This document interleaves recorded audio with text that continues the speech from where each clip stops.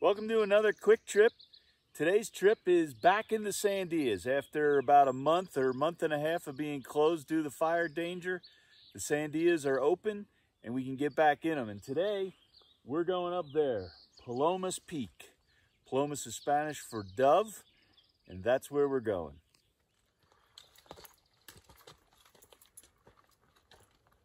So we came across this on the trail. This is a star fungus. Probably has a much more complicated Latin name, but that's what we call it. But what's interesting is the spores that are in here. Now, hopefully this will work. We're gonna pop it and see if the spores come out. Of course. Made a liar out of me. It's probably too wet for them to come out like a puff of smoke. But that's usually what happens. Daniel has a weird and interesting hobby where he takes pictures of Matchbox cars out in the wilderness. Stay tuned for a future video about his weird little picadillo.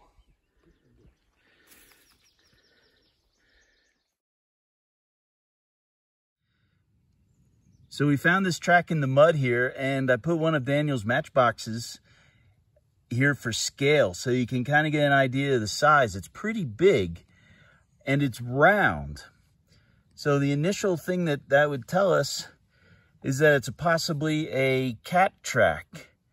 But a lot of people will right away say, oh, but here's these claw marks.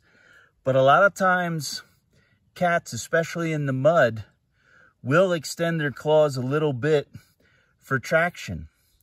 So we're not sure if this is a cat track or if it's a dog track or what, but there are no other human tracks around it, which is often the prime indicator for dog tracks.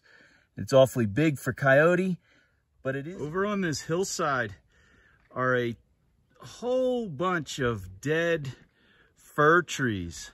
And that's another sign of our ongoing drought and climate change because these trees are killed by something called a tussock moth.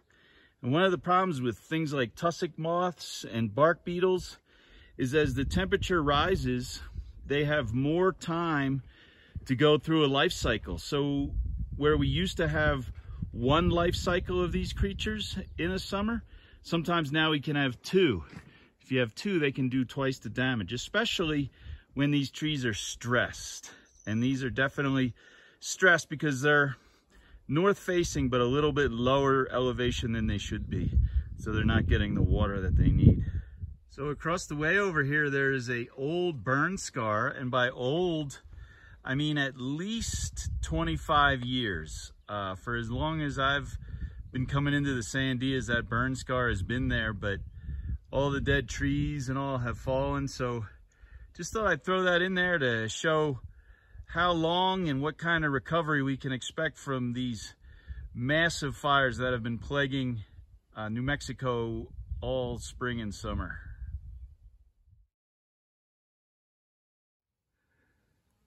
One of the cool things about coming out after rainy weather is we find all kinds of weird fungi and stuff that just usually isn't out here in the arid Southwest.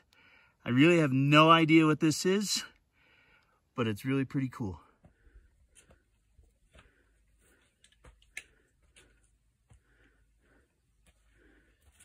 You know our videos always got to have a little bit of scat.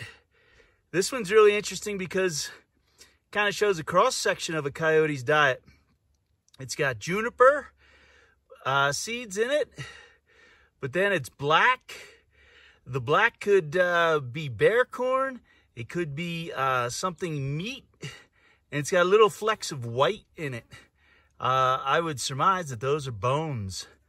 So pretty cool pile of coyote scat here.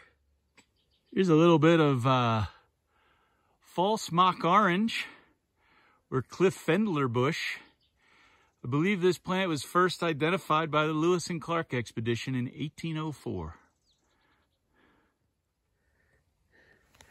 So we found a geocache right here. We're gonna see what's in it and when the last time somebody found it was.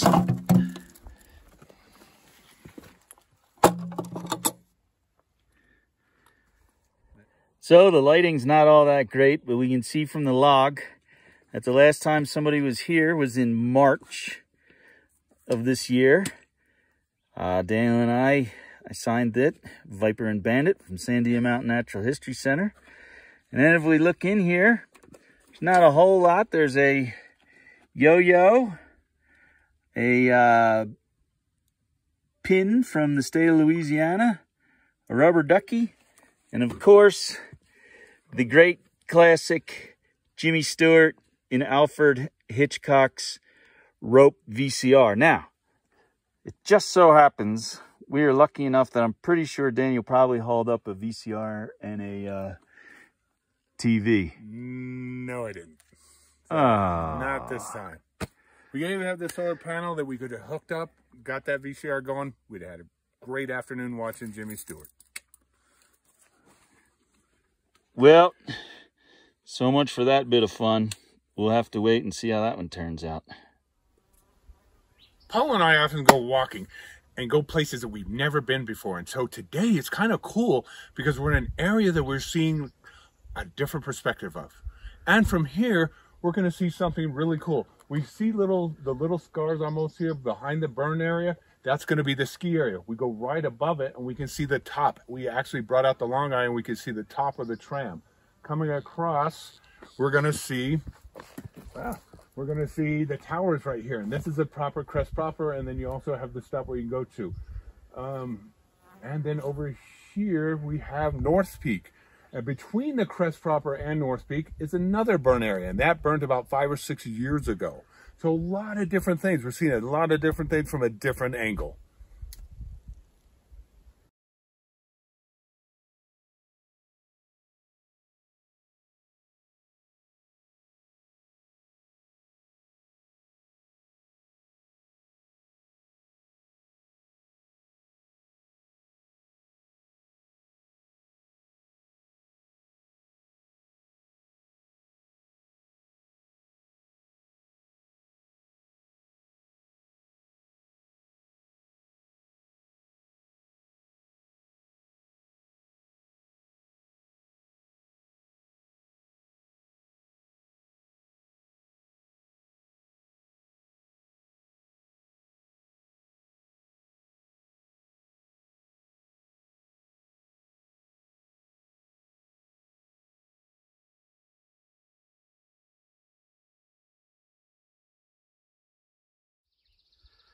So that is Palomas Peak.